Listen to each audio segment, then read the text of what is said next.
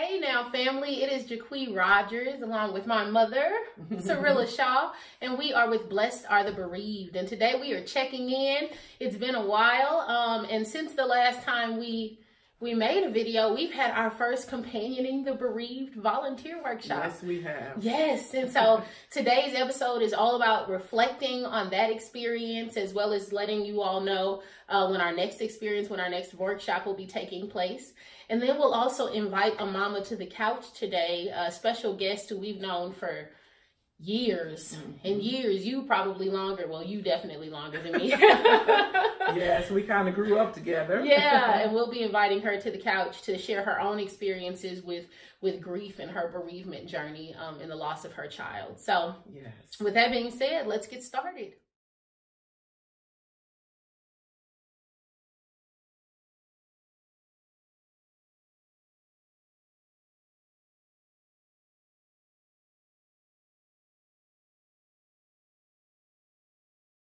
So entering into our first workshop, we had 3 specific goals that we expressed with the volunteers who'd be joining us. And that was that through this workshop, we'd explore the 5 dimensions of grief.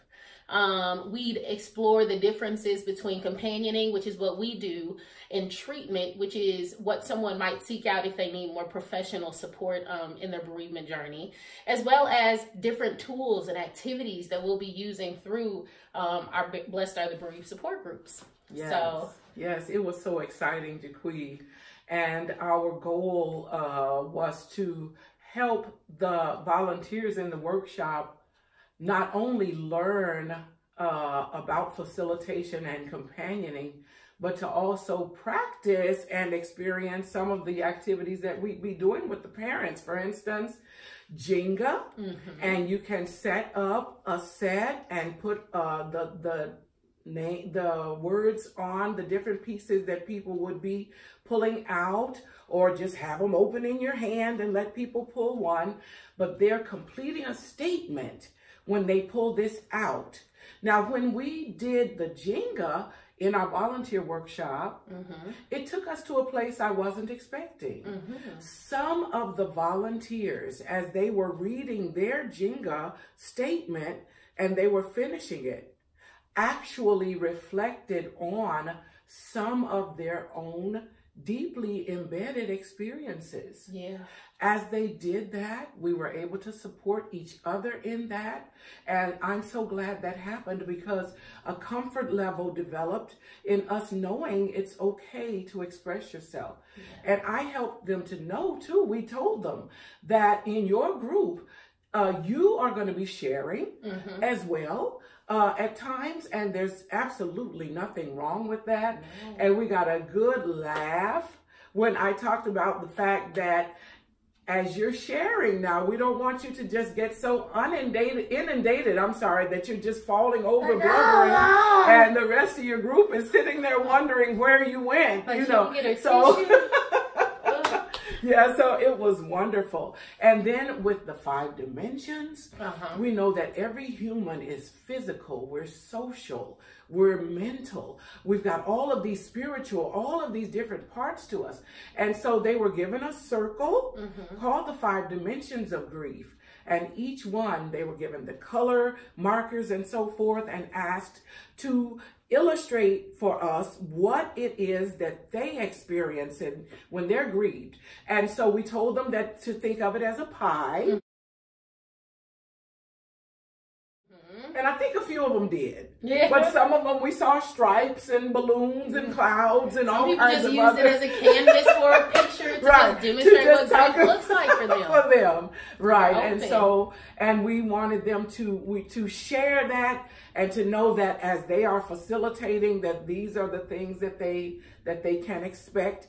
Even talked about, when it comes to, we've got tissue here on the table now, that we want to always have tissue available. But if someone starts to cry, The tissue is there and they will grab it if they want. We don't want to send the message to them of, here, wipe your face, stop crying.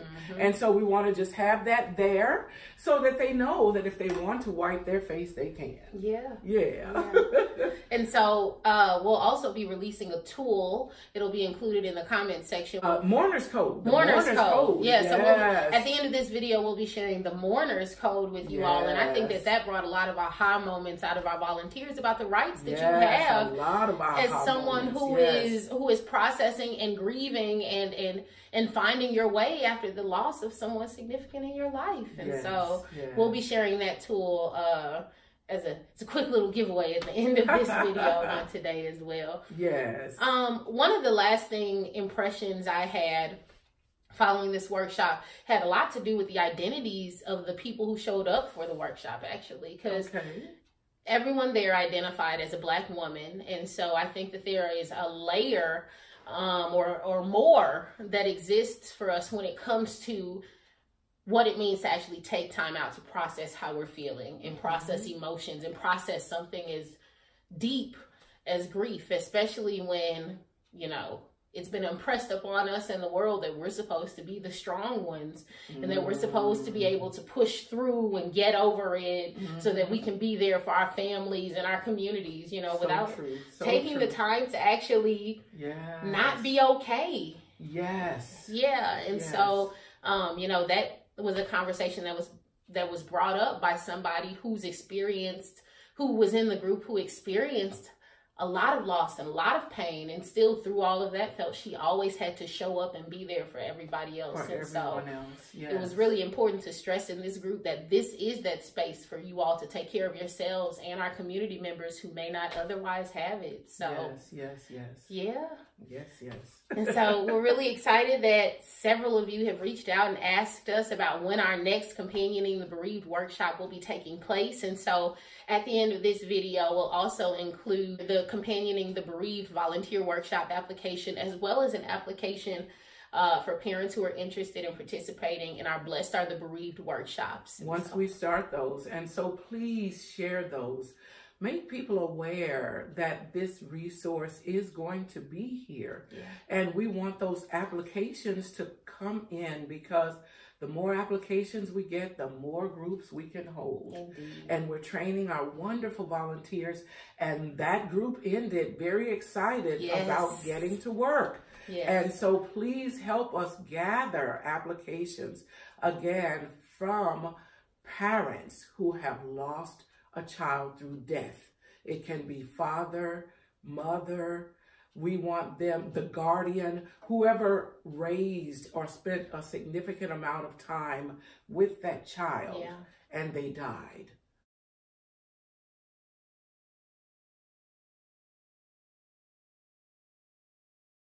All right, now family, we are back, and as you can tell, the spot between us is empty.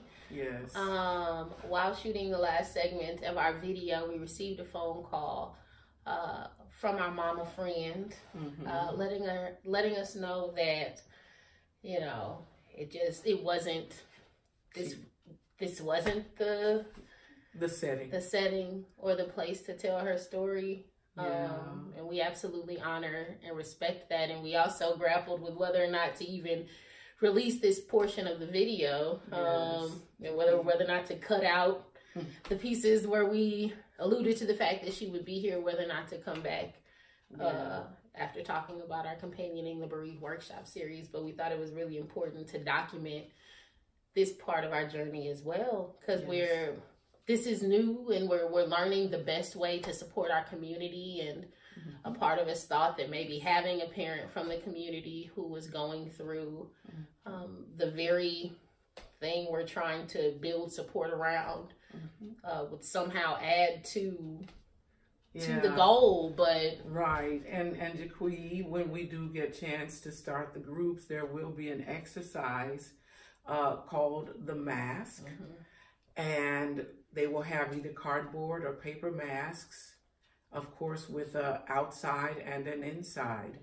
And on both occasions, with the mothers whose children have died, that efforts were made to get them to the couch for an interview. I got the impression that they have adjusted to life so well that they are now in a position to come here and just really talk about it all. Everything from the story to what did and didn't help. And this shows us that what I saw in them on the outside is not even a hint of what's going on inside of them. And our last individual, I am so proud of her. And if you're listening, I want you to know that. She stated to us, I can't come and I don't even know why. And she said the idea of a camera being on me and me telling my story, she says, I just can't get myself to feel right doing that. And that really resonated with me, especially as a Black mother who's watched the news and seen tons of cameras shoved into the faces of families and members in our community who are experiencing grief and who are forced to experience those things publicly. And you know, this is an opportunity to step back and think about true ways and sustainable ways to make a difference and help these families. And you know, a camera and broadcasting their stories to the world, as opposed to the dominant approach we're taking and creating safe spaces for them to process. You know, the approach of broadcasting their grief to the world is not the healthiest way to help them. So, and they helped us grow by showing us that. And so that is a lesson learned, and we thought that it was, especially since we advertised that we would invite a mama to the couch. So we want to be transparent when we're not able to follow through on the things that we say, but also hopefully this will be a learning experience when it comes to being effective companions to our loved ones who are navigating the bereavement process. So and even among our volunteers, one was very strong in sharing that the pain of the experience never goes away. She herself lost a child, I believe, over a decade ago. And this goes back to us saying that there's no end date, there's no expiration date. And so I believe, Jaquie, that we've embarked upon something that's going to prove very valuable. We need each other with these journeys, and we have to let our participants shape the journey and not believe that we can put structure around it and dictate it. It's going to morph into what it is for them.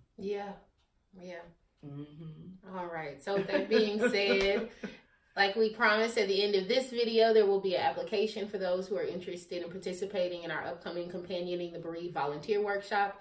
We also have an application for those parents who'd be interested in participating in a Blessed Are the Bereaved 8-week-long support group.